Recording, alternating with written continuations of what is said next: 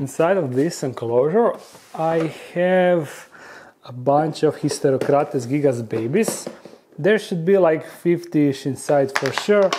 There is just a couple of, and if I move the cork bark, they are kind of starting to come outside. So yeah, it is time finally to build a big enclosure for them, a glass enclosure that is.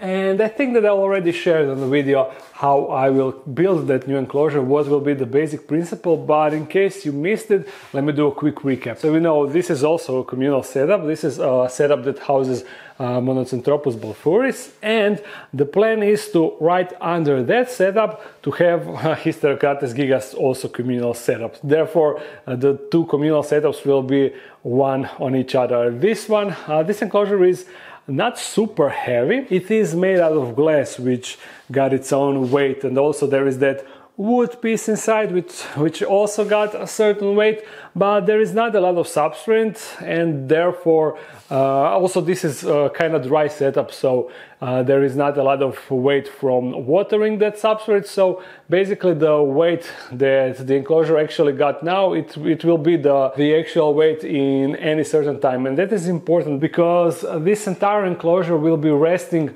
on top of the balfouri, I mean not balfouri, the Hysterocrates gigas enclosure, and therefore I'm hoping that the Hysterocrates gigas enclosure, the new enclosure that we are going to build today, it will be capable enough to hold the weight of this enclosure. I'm pretty sure that that's the case, but until we actually try it out and put this enclosure on the new enclosure, we won't know for sure. And also in the same time, I want to get rid of this stand and actually replace it with smaller stand, and the one that will be made from this same material, so it will fit the entire place a bit better than this current thing. And also it will be a bit lower, so the entire construction won't be too high, you know, that's the idea, yeah. So firstly, let's connect first two glass pieces, the bottom and top, no, the bottom and back. And then while that is curing, we are going to build that stand, because I already got all the materials. They are right here. You see right here. And here are all the glass panels that we need. These and couple of these. Rest of the glass panels are intended for two of the enclosures of this size, but with this type of door mechanism. So yeah, also the new Hysterocrates gigas enclosure will have this type of door mechanism, but there is one issue. You see, this one actually works perfectly. See, just lift it up and it is locked in place, but this, you see, I have duct tape right here, and yeah, that is the only place, because the actual plastic pin that enables the door to go up and turn, it actually broke off. You see, it is something like, you see this thing, because when you lift the door, you see it goes like that, and that enables the door to open. Yeah. And actually that plastic pin is the weak spot of this whole system, and therefore I will be trying to make it a little bit more robust so it doesn't break as easily as it did on this enclosure. And also, you know, I have the same mechanism on leopard geckos on Thor's enclosure, and that also broke in the same manner as these doors. While on these smaller enclosures I actually have the final design, and the mechanism is basically identical, but this plastic pin is kind of bigger, kind of fatter than on previous enclosure.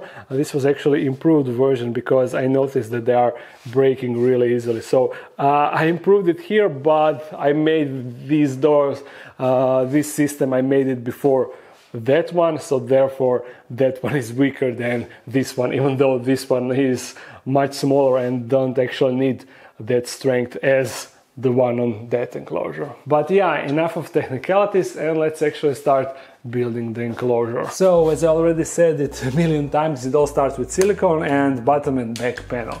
Firstly, we are going to silicone these two. Of course, I won't be going through the whole process in detail because, as I said, I did it a million times, but I definitely need to make an updated version of how to make a glass enclosure, because I feel that the original video that I did in my apartment like 4 years ago is kind of outdated. It is old for sure. I mean, the technical aspect of the video is alright, but the quality is a bit lower than it is now. So that is also something that you can expect in the future, in the near future, I think. You can do this without a rig like this, the 90 degrees angle that I did for myself.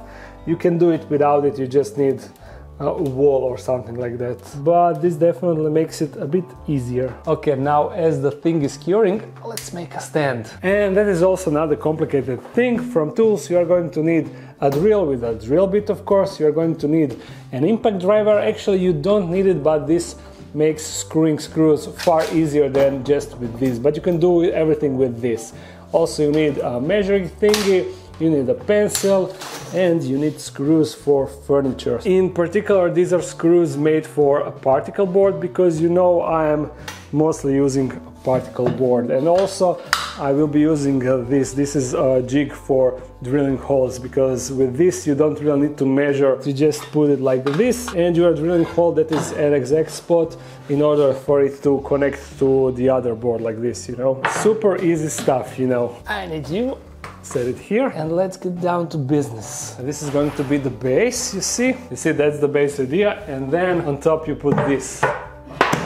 Perfect. Yeah, you just need to connect this, and that's an easy peasy lemon squeezy. I will start by making holes on both sides, here, here, here, here, so I can connect with the other board. With this done, let's connect the first part.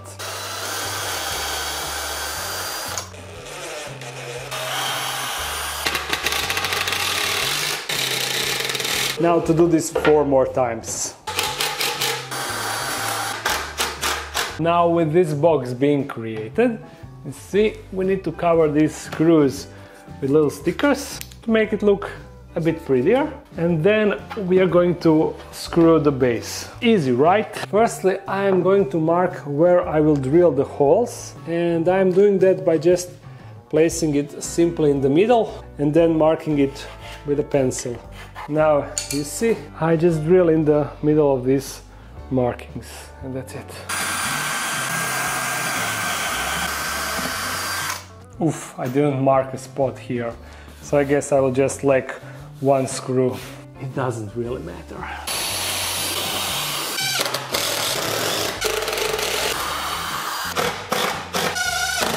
And that's it, the stand is done, you see? All nice. Now we can do a time jump, and as these two panels are connected, we can apply more silicone on these sides and connect the left side of the enclosure.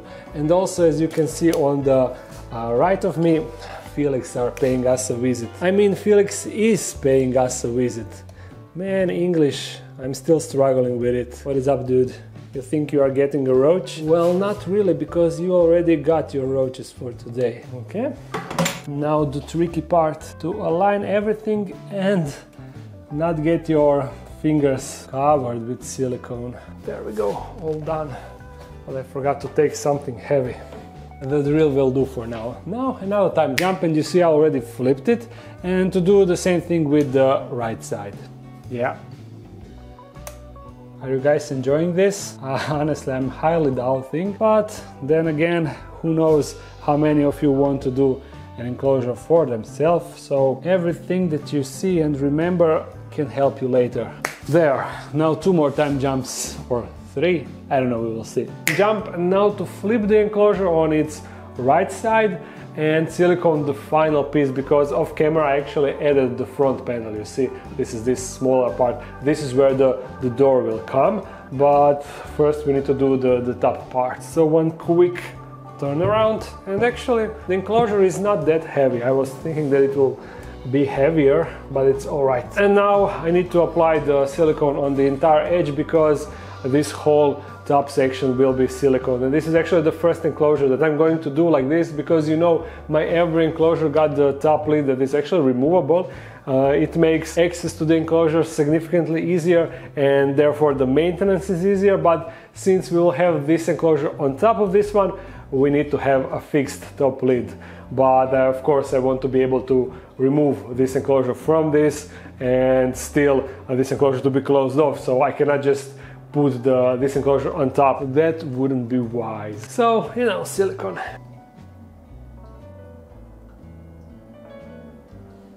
Excellent, now final siliconing time. Jump, and voila, the glass section of this enclosure is finished. Also off camera I added this thing, you see, this glass panel, because the door will be, I mean, once I put the door over there, you will see why I have this right there. And also it is slightly pushed inside, and there is a good reason. You will see that once I will be installing the door section.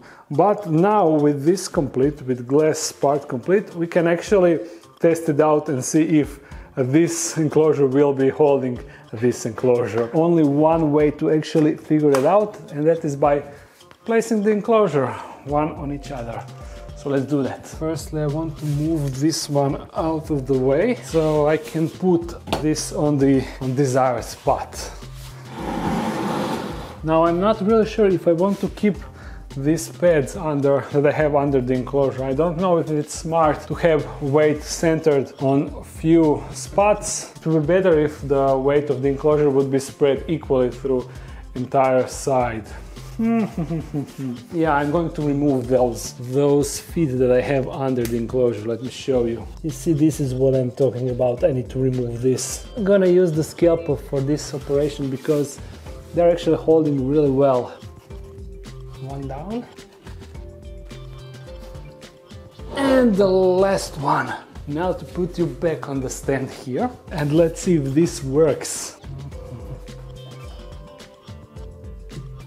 Okay, so far so good. Oh no, the light turned off. Thankfully it wasn't as I was carrying the enclosure, but it was really close. So that means that currently it is 8 p.m. here. Nice! I dig this. This is now starting to be a really cool central piece, right? It will be tricky to light this enclosure, but I guess I can put something on batteries and turn it on just for special occasions. And also for this enclosure I can just drop some sort of line with one stationary light right here to light this enclosure, and then when I turn off the lights it should look really cool.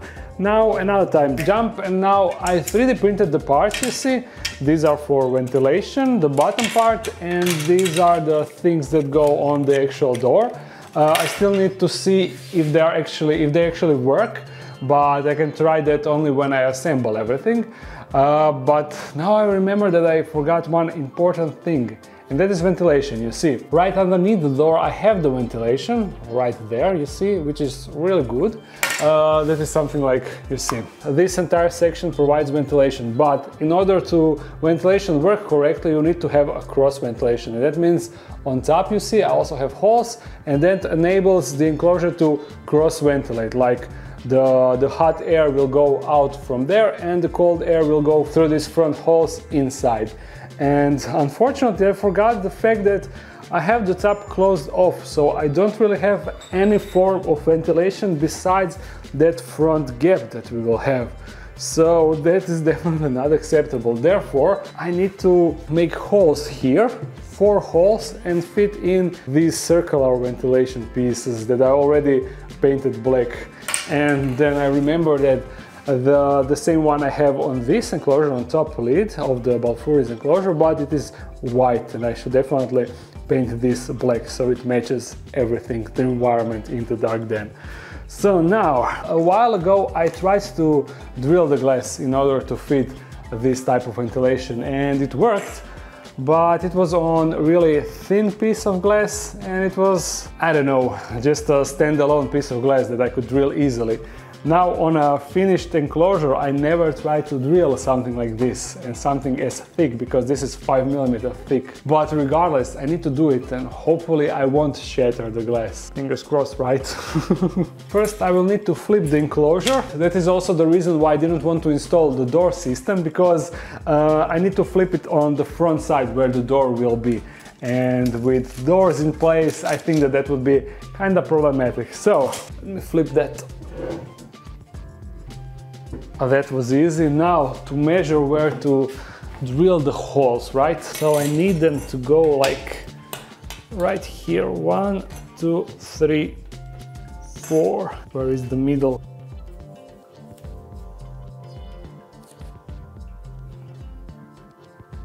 Here, if I measure that correctly, that should be all right. Okay, everything is marked. Now to figure out if I can do this. I should probably tape something underneath so it doesn't fall down, right? But the problem is the only entrance is on the bottom, so I need to flip it once again. Ugh, this is starting to be a bit tedious. Now let's drill.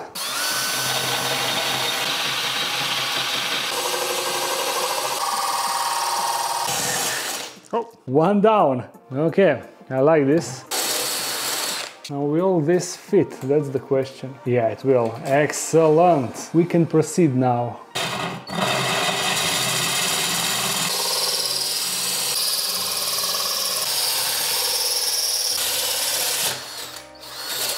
Excellent. This went honestly surprisingly well. So let's just quickly clean this up.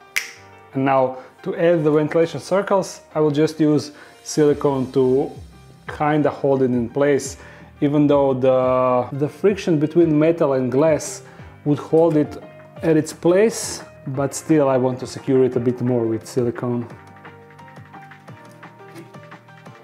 There we go. I did mess up a bit with, you will see now, for some reason the glass shattered here and here, you see. Maybe because that was the third hole, so I was pressing more and more each hole, so maybe I pressed a bit too much when drilling this one, but still it doesn't matter because you see, it looks alright, it is barely visible, right?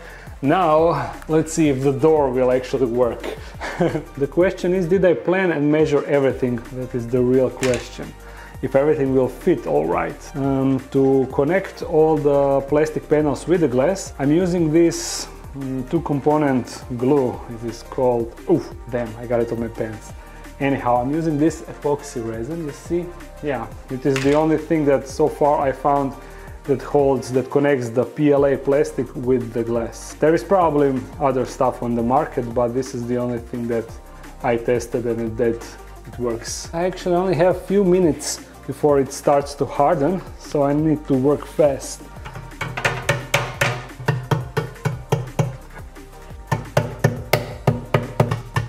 Off camera I assembled a left door, and this is how it looks. You see, I have these 2 pins and the bottom one goes into here, while the top one will be held in place with this thingy. But first I need to connect that, I need to glue it once again with this epoxy resin.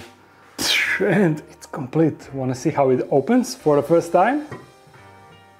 Ta-da! The only problem is I need to open both doors simultaneously, because this door panel I glued it a bit further back, so if I close it off first, then this one really doesn't fit. I need to do it like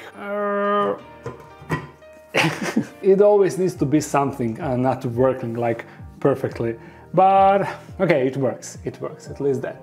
Now we are ready to set up this enclosure, and for that I already have the central piece prepared.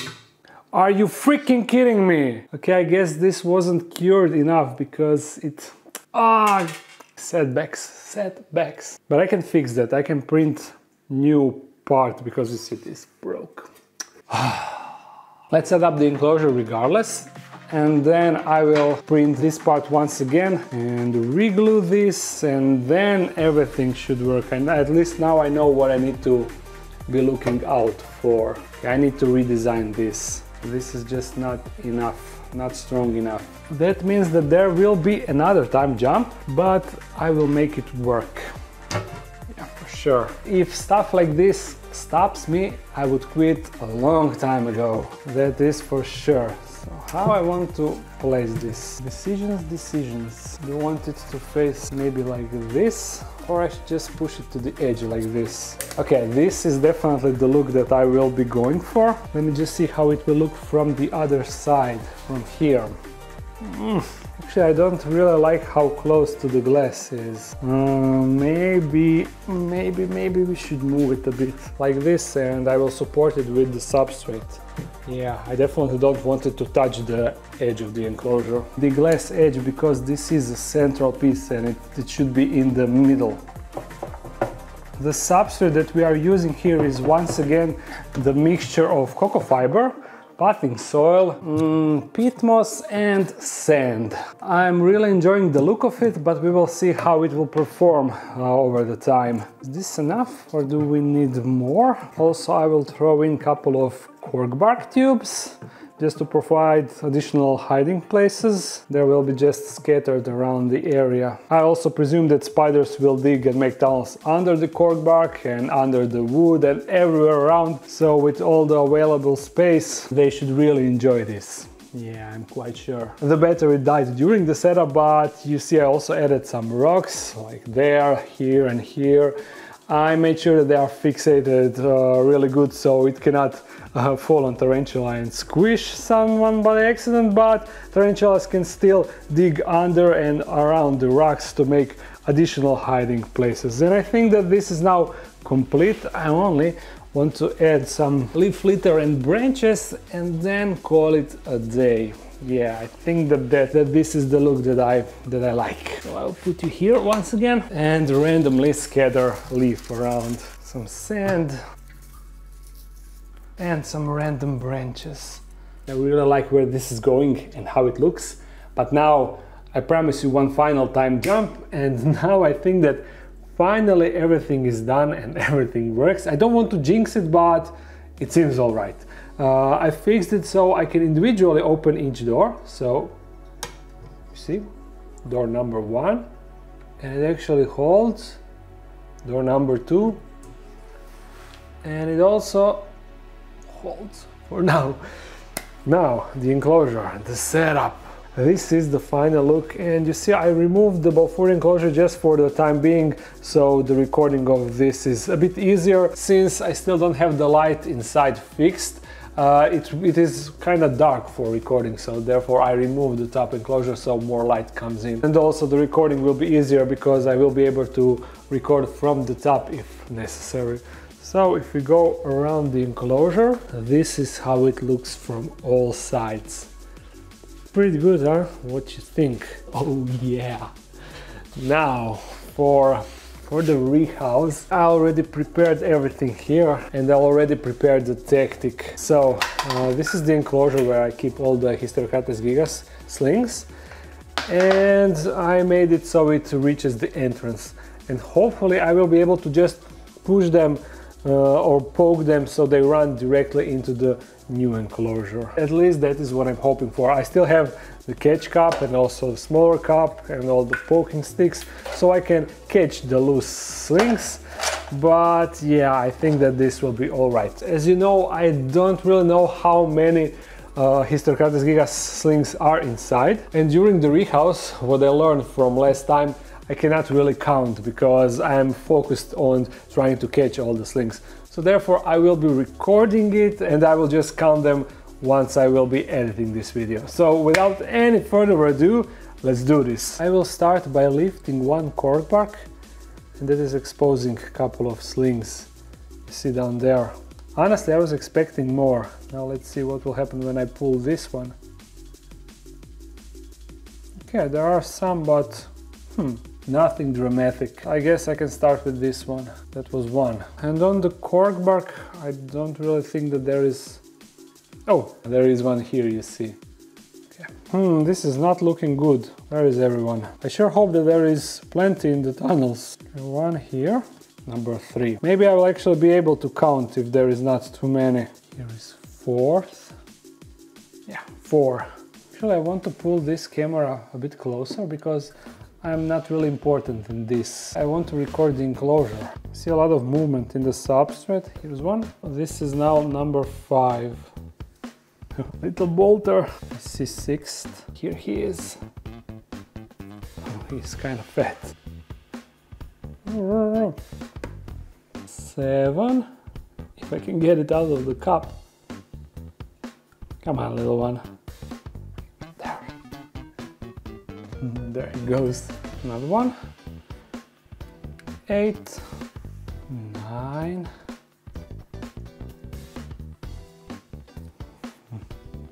10. So we are 1/5 of the way if there is around 50 inside. 11. 12. 13. I'm just throwing them out at this point. Oh, 2 more, but they bolted. I was too slow for them. It would be 14, right? And 15. 16. Oh look, this one is freshly molted. Number 17. 18. And lucky 20. Here it is. So 20. This definitely now looks a bit more promising. 21, 20, 22, 23, went straight for the tunnel. 24, are you okay, buddy? Yeah, yes. Is this now 24 or 25? I think 25, but I kinda lost it now. Then this one, hopefully 26. And this stubborn one, come on, is 27 and 28. This is, again, I lost it. It's 27 or 28 or 29. No, it's 29, right? I will go for 29 because it is a higher number. I'm gonna lie. Then this should be 30. 31. 32. 33. 34. Are you okay? Yeah. 35, 36, 37, 38, 39. I hit the gold mine and that one just rolled away. And look, I have 2, so that would be 41. Yep. 42, 43, 44. Come on, will we hit 50? 45. Seriously? Come on, dude. There we go. 46, 47, and it looks like that is it. 47 should be the total number, which is pretty good, which is really alright, because I'm not really sure what was the amount of slings that we originally rehoused in here, but it was around 50.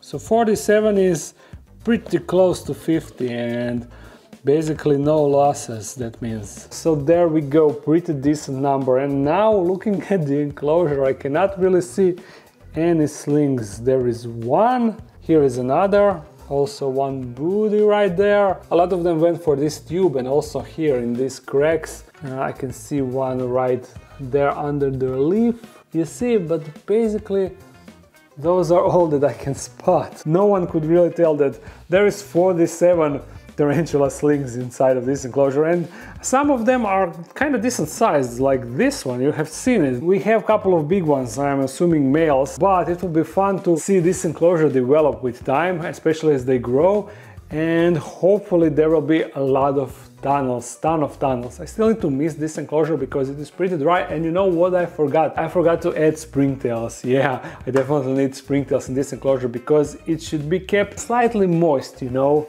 more on the moist side. And it should be awesome, it should be awesome. Yeah, I am so happy that I did this, that I'm finally done with this enclosure. And also, I ordered LED lights that are battery operated, and I will just put them inside like this. It is a strip light with batteries, and that will provide a decent light inside of this enclosure that will enable me to record a good clips here. Yeah, looking forward to that, and I hope that you enjoyed this video. If you did, thumbs it up and comment something. If you want to support this channel more, there's a Patreon page. If you're new to this channel, make sure to subscribe. I upload Monday and Friday. So see you again soon. Bye.